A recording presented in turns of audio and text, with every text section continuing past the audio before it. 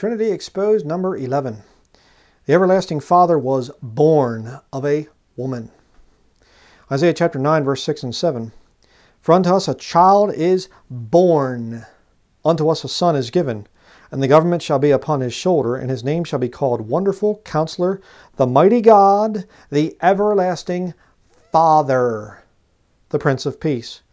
Of the increase of his government and peace there shall be no end, upon the throne of David and upon his kingdom, to order it and to establish it with judgment and with justice from henceforth, even forever. The zeal of the Lord of hosts will perform this.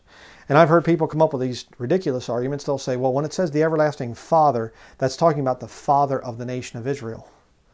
That's not what the Bible teaches. God the Father is the Father of the nation of Israel. God the Father is the one that's dealing with the Jews all through the Old Testament. This prophecy is about Jesus Christ. He's the one that fulfilled it.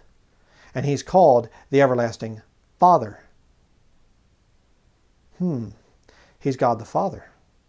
Don't let anybody lie to you and say, oh no, it's a different Father. Show me a place where Jesus is called Father. All right? That's, some kind of a separate title. Jesus is Father, God the Father is Father.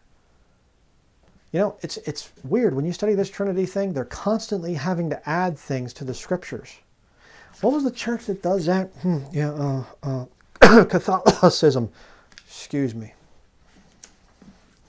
Isaiah chapter 9, verse 6 proves that Jesus Christ is, in fact, God the Father. You don't believe that? Then you can't handle the Scriptures. Just as simple as that.